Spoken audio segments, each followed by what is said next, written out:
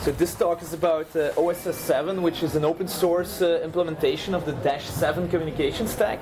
And I'm just going to leave Glenn the floor. Okay. Thank you for the introduction. It's very nice being here. I was here a lot of times before, but comfortably sitting in the audience. Now it's new for me standing here.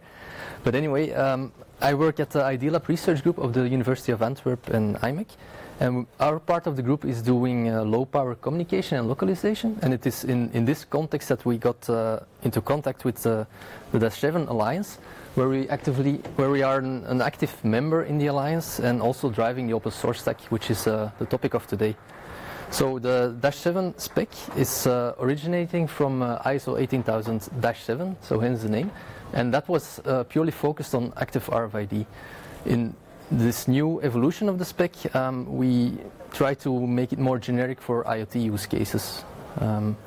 It's focused on sub-gigahertz bands, and it's using a star or tree topology, so we're not using meshing.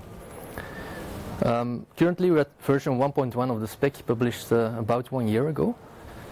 So some key aspects, without going too deep into the specification itself, it's focused on low power communication and asynchronous communication, and there's a lot of functionality embedded in the stack, as we will see later. Also, basically in DASH7 everything is a file. This is configuration of the stack itself, but also sensor values are stored in a file. This is also the main application interface you would use from your application or from an external node. You would do familiar operations like read file or write file to manage the stack, in fact. This is done using ALP commands, which is just an efficient binary representation of these operations. What I have right here is an off-the-shelf dev kit from ST, which is running a DASH7 modem on it. It's connected with my laptop using USB, and on this serial connection we talk this ALP command sets. On the laptop we have a Python framework called PyD7a, and it basically does a translation to and from ALP. So I'll be doing a few demos somewhere between the presentation, so I'll be switching over a few times. Okay. If I can find it. Yeah. So the Python framework also has a small user interface which we use to manage the modem. So now it's connected with this module here, and here, for instance, you can browse some system files which are defined there, and you can view here, for instance, this contains a UID, there's a firmware version file, there's an access profile which defines some channel bands and some data rate and stuff like that. So this is just a view on the file system which we now query using this ALP command. You can also execute a command like this. You can just say read file, I want to read file 0, and execute, and you would get the UID file here. I don't know if it's visible. Yeah. Okay. So on the other hand, I have two nodes here which are the same dev kit, but they have a shield on top of it containing sensors. For instance, a temperature sensor. So the application running on this is very simple, and this is basically everything. This is on the application layer. We just read the temperature value from the sensor, and we write it in a file on the DASH7 file system, in a specific file for this temperature value, and then we reschedule it again to do this periodically every 10 seconds. So this is everything there is at the application layer, and the rest is managed by the stack, and we will be using this application throughout the demo.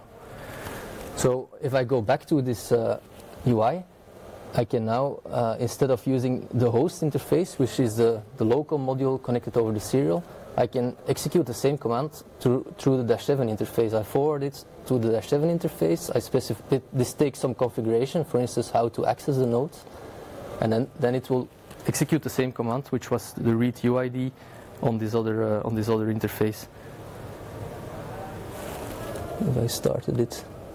Yeah, so as you can see, we now have two responses which are from these nodes.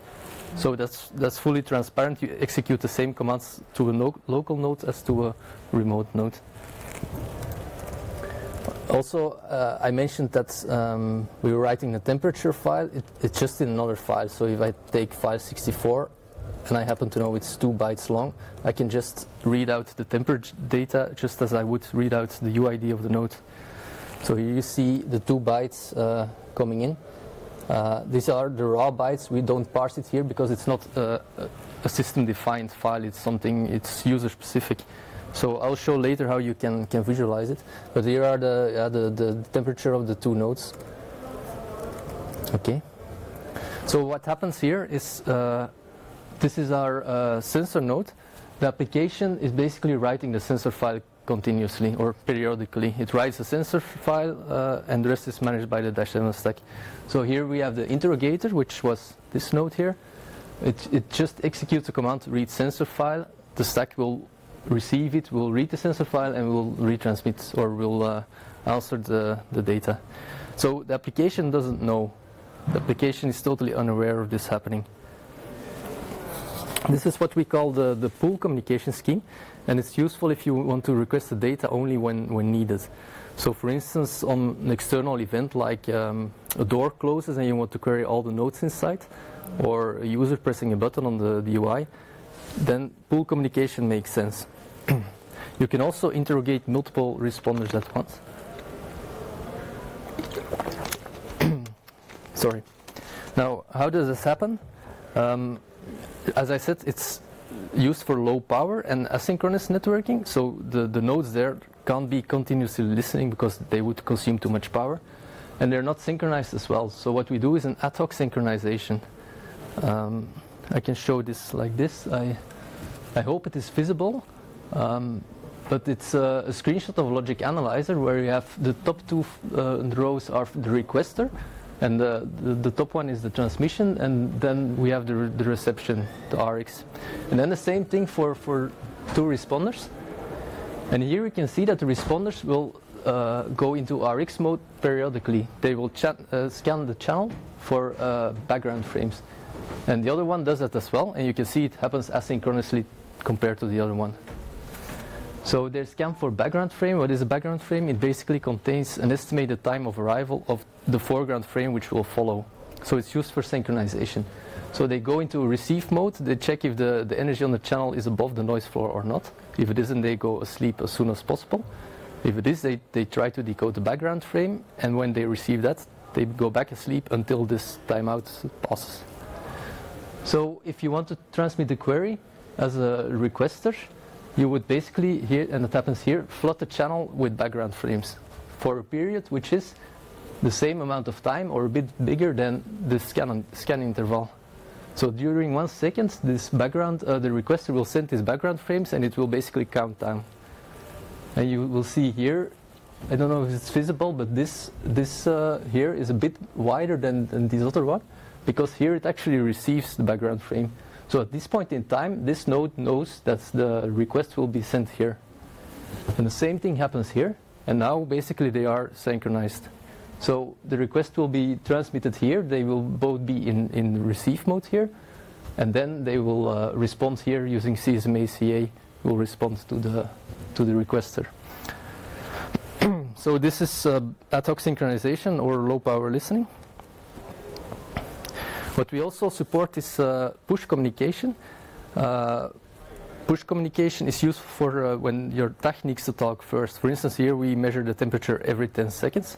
Imagine that we would require to capture all these measurements. It wouldn't make sense to go query them every 10 seconds. We can just as well let the node send them to us and push it to us every 10 seconds. Now you can code this in the application layer, of course, but DASH7 provides a more generic way to do this without touching the application, and that's called the action protocol. So this is the same diagram where the application writes the sensor file, but now we configure the sensor file to trigger the action protocol when written. So an action protocol takes 2 more files. It takes an action file and an interface file. And the action file is the action which will be executed, and the interface file specifies where the output of the action should go to. So if we now, before we had our query here saying read sensor file data, if we now we are not sending this right now because we're doing push communication, but we're storing it inside of the action file. So when the file is written, the stack will execute the read file command, so it will return 21 degrees, and it will be transmitted over the interface which is specified here, where you can say transmit on this channel using security or whatever, and it will transmit the file. So basically what we did is we removed this one, but we pre-registered it in the node, and it will be triggered because it's configured that way. So I can demo this. I will not be using the UI to configure this now, but I will be using the API. So I have some script which will do this. I will make it a bit bigger. Okay, so I use this script which uses the Python API, and you can see it reconfigured 2 nodes. So I can also show this in a dashboard. This is a things board which we use for dashboarding. So now you can see data coming in from 2 more nodes. So it's 21 degrees depending on the node here, 21 or 23. Thingsboard is an open source platform we use for dashboarding and for managing our devices. So all our devices are here, and there's also a digital twin as mentioned before. But I'm not going into much details about this. Okay, now ALP has some more operations except from read and write. You can also do queries. For instance, you can do an arithmetic comparison between a value in a file and a value you provide, and you can chain ALP actions, and the result of this query operation will determine if further actions are being executed or not. So I'll give an example later, but you can use this for some smart addressing. Instead of addressing a node by ID, you would say I want all nodes of type A, or all nodes where the humidity is below this and the temperature is below that, for instance. We could also use this to extend our demo a bit further. So now we're transmitting the temperature every 10 seconds, but imagine that 23 degrees is considered normal, and we also only want an alarm when it's above 25 degrees, for instance. Then all these messages would be a waste of energy right now. So if we could just have this condition stored in the query like this, so we will prepend the query before the read action, and the read action will only be executed when the query yields true. So, okay, I'll show this now. I use the same script, but I can provide it with a parameter now. I'm going to check what the temperature is. So it's 23 degrees. So let's say 23.5. And it changes, again, it just changes the configuration over the air of the files. The application isn't aware, but you see no new data is coming in right now. Now, of course, to prove that it will, I need to increase the temperature, which I hope it does now. Yeah, here you go. Okay, it's even off scale. So back to the presentation. So yeah, what we did was we just modified this file, and again the application wasn't aware that we're doing it, and still we modified the behavior of our network. Okay. So to recap, we have 2 main communication schemes where you use push when you have periodic data or sensor trigger data, and pull if you want to trigger or want to query on some external event, basically. In practice, you would use a combination of both. You would enable pull to configure the node, and you would push most data which is triggered by the sensor. There are also some other options which I didn't mention a lot, or which I didn't go into detail. But for instance, you can have dormant sessions for non-urgent downlink, or you could have configure your gateway to do scanning very fast on a few channels, and then your node would pick a random channel and would do a very small advertising frame to lock your gateway, which would give you some frequency agility and increased throughput, for instance. So I only mentioned a very small part of the stack, but here you can see per layer a few concepts which are there. So for instance, you have quality of service, power auto-scaling, one-up routing, network layer, AES encryption. We have 3 different data rates at 3 different bands, sub-gigahertz bands. There's also LoRa in gray. Why is it in gray? It isn't part of the spec by itself. So, but we use it just to test the LoRa if we need it, and it doesn't change anything above the spec. So I talked a lot in general about DASH7. OSS-7 is basically the open source implementation of this. So the goal is to be a reference implementation for the spec, and we want to generate interest in the spec and have people testing it and contributing. It's hosted on GitHub. It's a Apache license tool, so it's very useful for commercial products as well. And without going too much into detail, the architecture is a bit like this, where you have a hardware abstraction layer, which has some APIs, and you have different drivers for MCU peripherals and for radios. And they're glued together basically by something called a platform, where you can specify a combination of drivers, and you specify the wiring on the physical board. So the platform is more or less your physical board. And they have a framework component which contains logging and scheduling, for instance. And then the modules contains the network stack. So we have the DASH7 stack there. We also recently added the LoRaWAN stack to test with multimodality. And then in terms of hardware, we focus now mainly on the Murata module, which is also the module which is used here. So it's an STM32L0 microcontroller using a Semtech chip on one module, which is very easy to integrate. You need a minimal amount of external components, and you just put it on the board. Especially if you have an existing board where your application is running on one microcontroller, you can add this Murata module and use it as a DASH7 modem. And then it's very easy to integrate, since your application does not interfere with the stack timings and vice versa. And also it could make it easier to do certification, because your modem can be certified separately. So that was the firmware part. We also have some related tools. The PyD7A framework I already mentioned, so parser and generator for ALP frames. But it also contains a modem API, which is used to interact with the modem. There's some examples and tools and a basic web UI.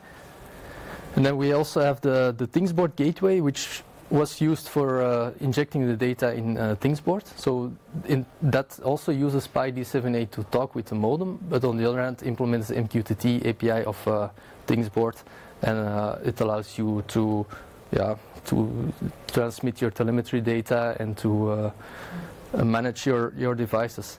Also, for the ThingsBoard gateway, you can provide very simple plugins to parse your sensor data, which is why here we show the temperature data and not the 2 bytes you saw before. They're just parsed before entering the ThingsBoard platform, and it enters there as temperature data. And then finally, we have a test suite, which is running on physical modems. So we attach it to a PC, and we execute some tests which are written in Python and also using the Python framework, and that's driven by Jenkins. The goal there is to test the full behavior of the spec and of the stack. But we're not quite there yet, but it's still useful already. The next steps. We're not feature complete yet to the current version of the spec. We're working on it, but we're now at the point where a lot of pieces of the puzzles are actually available, and you could do a lot of things with the current implementation already. But still, we need to progress this further. In the meantime, we're also discussing version 1.2 of the specification, so this needs to be implemented as well, of course. Then what we want to provide next also is to make it easier to interface from an application microcontroller with the modem. So we want to provide a C modem library, and also enable over-the-air updates, which is one big advantage of DASH7, that you have a low latency downlink to do this actually. Then finally, you want to enable porting to other operating systems. So OSS-7 was there for historical reasons, but we're not very interested in developing the operating system by ourselves. So maintaining the scheduler or the hardware abstraction layer is not our goal. So ideally we want to port this to another operating system. And we're looking into that. We did some first steps with Riot. So maybe in the future we will be using Riot. We'll see. So that's about it. I have a few links here to the documentation to get you started, to the code, to the mailing list and Twitter. And also you can download the spec for free from the Alliance website. So that was it. Questions? Yeah. You mentioned the star topology. The mesh topology is not possible, or? It's not specified. So it's not that it's not possible, but it's not the way how to do routing, for instance, is not specified in the spec. So what we do is indeed star or tree, so using one hop at most, is handled in the specification. But if you want to do more complex routing or meshing, then it will need to be handled by an upper layer. So it's not something we support for now. Also because due to the fact that we're using sub-gigahertz, you cover quite a lot of range with only one hop. So meshing is not that necessary anymore. And yeah, it would require more synchronization, of course. So. The files you were writing to reconfigure the device, are you storing them permanently on the device, or is this just in RAM, or how? Yeah, can you also repeat my question for the video recording? Okay, so the question was, if the files we're writing, where are they stored? Are they stored in RAM, or are they stored more permanently? The answer is, right now they're stored in RAM, but they should be stored in a more permanent setting. Depending on the file, you could configure. You have a transient file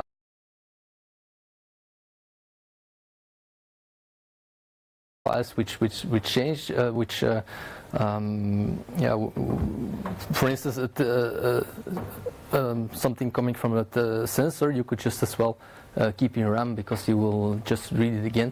But configuration files, of course, need to be stored in ROM. But that's some things which is on our to-do list, which is not there yet for the moment. So right now it's in RAM. Everything is in RAM. And how do you define who is allowed to write which file? There's a concept of a remote node is always a guest by default, and you have access permissions of a guest, user, and root. So remote user is a guest. Then the local user is the root by default, and over the serial link is the user. So you have some permissions there.